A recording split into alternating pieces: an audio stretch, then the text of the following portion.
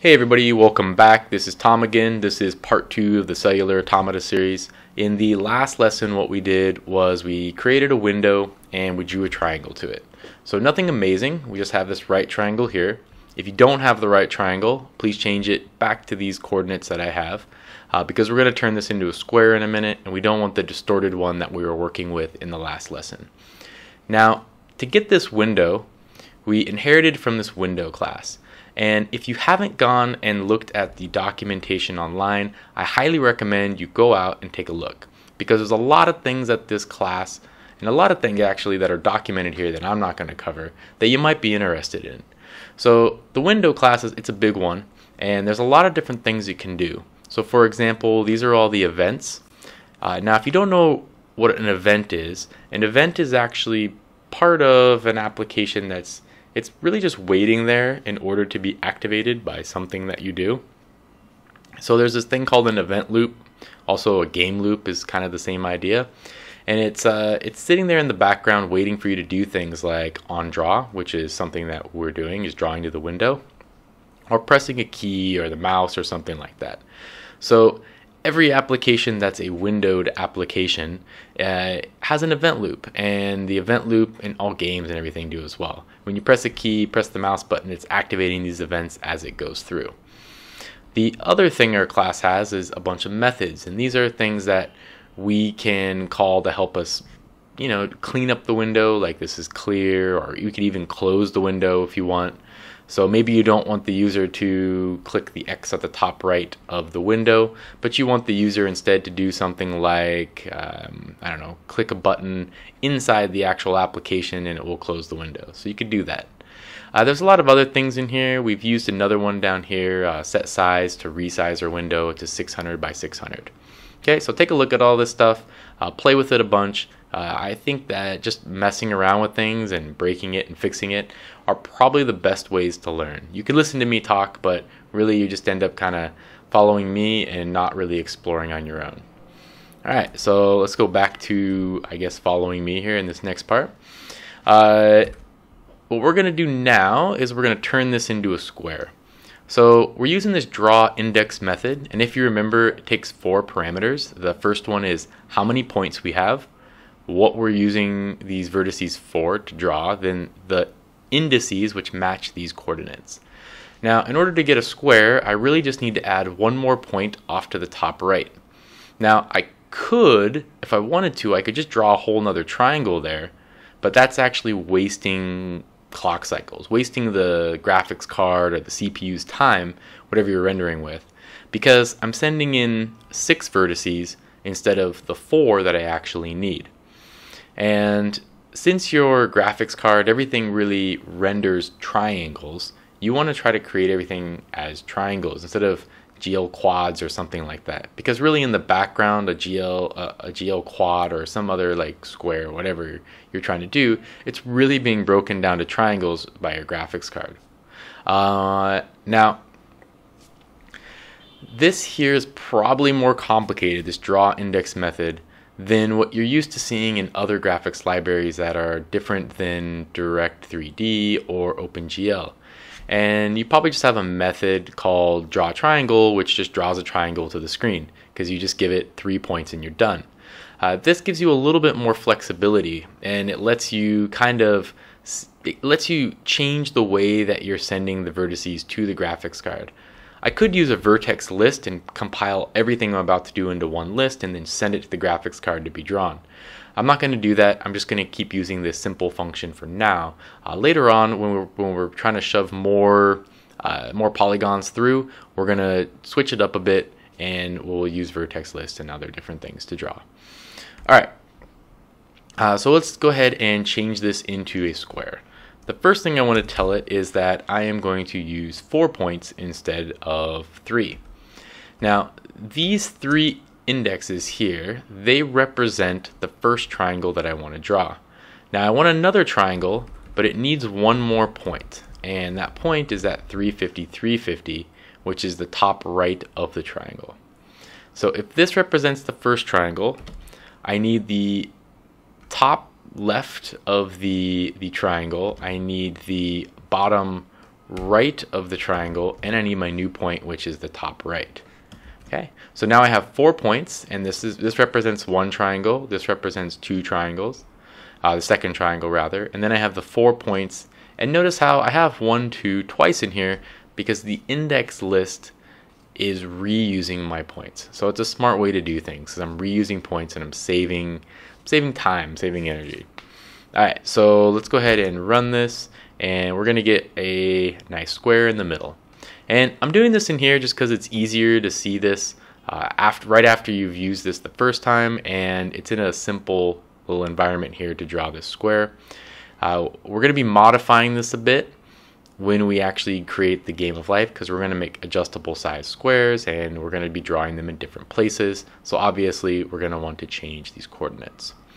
Okay, so let's go ahead and close this, and let's create a new class for our game of life. So I'm going to create a new window, and I'm going to save this, and I'm going to call it game of life.py, and I'm going to pop it over to a new window over here so I can see both these things at the same time. Okay, so let's go ahead and create the class. This is called game of life, and I'm going to create my constructor. Now the constructor is going to take in a few parameters. So this is my window width, and this is my window height, and this is going to be my cell size. And these are going to be the first 3 parameters that we're going to be using. Later on, I'm going to add some more in because we're going to want to give some different options that this thing can do. But for now, everything else I'm going to hard code, and then later we'll come back and adjust those parameters. All right, now I'm going to create a grid width. Now the grid width is actually the window width divided by the cell size. So right now our window size is 600. I can't make those equal because that means the grid that we're drawing is 600 wide, which means each individual cellular automata would be 1 pixel wide. And we actually want it to be like 20 pixels wide or something. So what I'm going to do is I'm going to say window width divided by cell size. And I'm making this an integer because if I didn't make it an integer, it'll complain later when I try to use these for my loops. So grid height is equal to int, and window height is equal to cell size. Now if I wanted all of my cellular automata to just be on a square grid, I could just make one variable, but I want to make kind of adjustable stuff. I want to be able to play around with elongated grids and see how life evolves in those simpler situations. Okay, and then cell size is going to be equal to cell size. All right, so right now everything is good. We just have our variables. We do need now a place to store our cells. And the way we're going to store information is on the grid, which is actually going to be a list of lists. So if you're unfamiliar, why didn't I do this? You might be wondering why I didn't do that. If you're not familiar with Python, in Python everything is made of a list. There's not native support for arrays. There are libraries that take care of arrays for you, but we're going to make a list of lists. And if you're not familiar with lists, if you've never used them in other languages, they work a bit different than arrays. So what we're going to do on our grid is the grid is just going to be zeros and ones. So anything that's a 0 is dead, anything that's 1 is alive. So very easily, we're just going to pick some random starting stuff. We're going to maybe make 30% of the grid equal to 1, and then the rest is going to be dead, and then we're going to run it from there. So the next thing I want to do is I actually want to generate my cells. And to generate the cells, I'm just going to loop through 2 times. So I'm going to say for row in the range of 0 up to self.gridHeight, and for the column in range 0 up to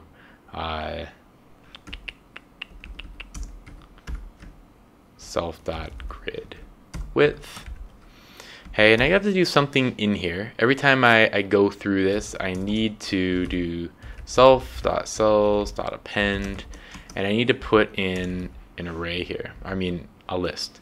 So really, what I'm doing is I have a completely empty list at the start, and every time I go in for a new row, I add a new list onto that, and now I'm going to fill that list with actual information. All right. So let's go ahead and fill it up. We need to, in here, check if we're going to fill it or not going to fill it. So I need to do something like if, and then I need to say a random number.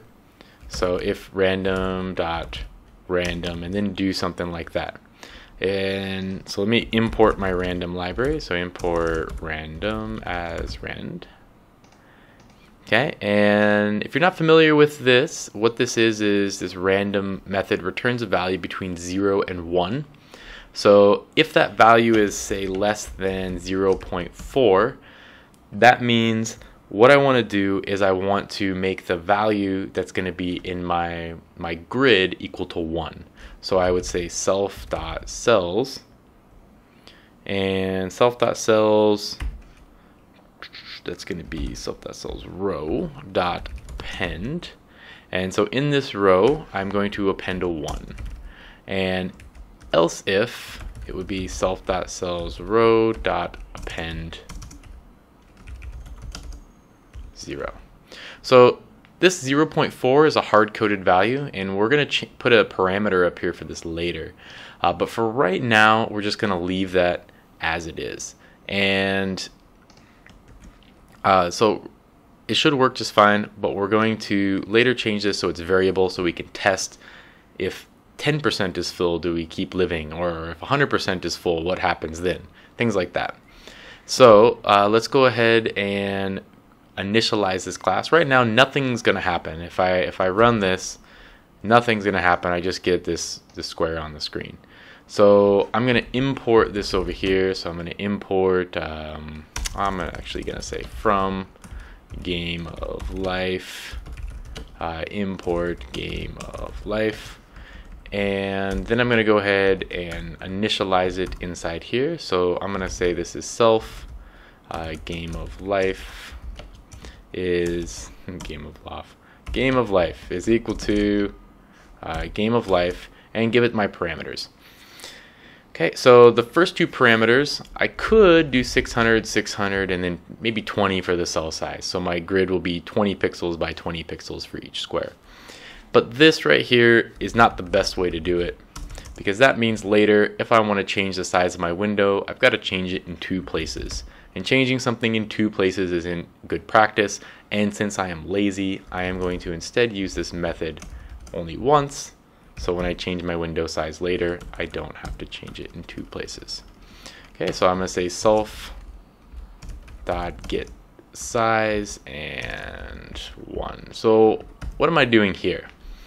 Well, this get size method will return a tuple, which has the width for the first one and the height for the second one. So width is my first, just the 0 element of the tuple, and 1 is my height. Alright, so just pretty simple. If you're not quite sure what it does, go take a look at that documentation I just showed you, and it should be pretty evident. Okay, so right now, still nothing's happening, obviously, because we're not drawing anything over here, but it looks like everything works just fine. We do need to actually generate our cells when we create the object, so we just do that. And we're going to create one more method in here, and I'm going to create a draw method. And this draw method, I'm going to take this that we've created so far, and I'm going to paste it inside of here. And to get this to run, I do need to import the library. And so now, if I want to do that, I can do self.gameoflife.draw.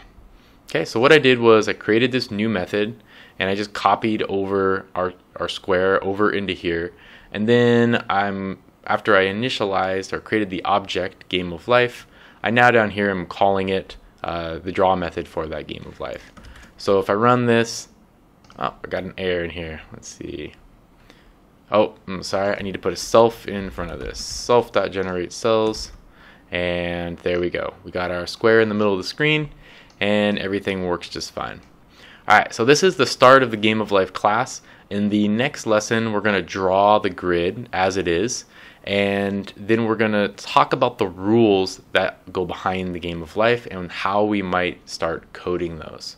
Okay? Alright, so it's been fun, and I will see you next lesson.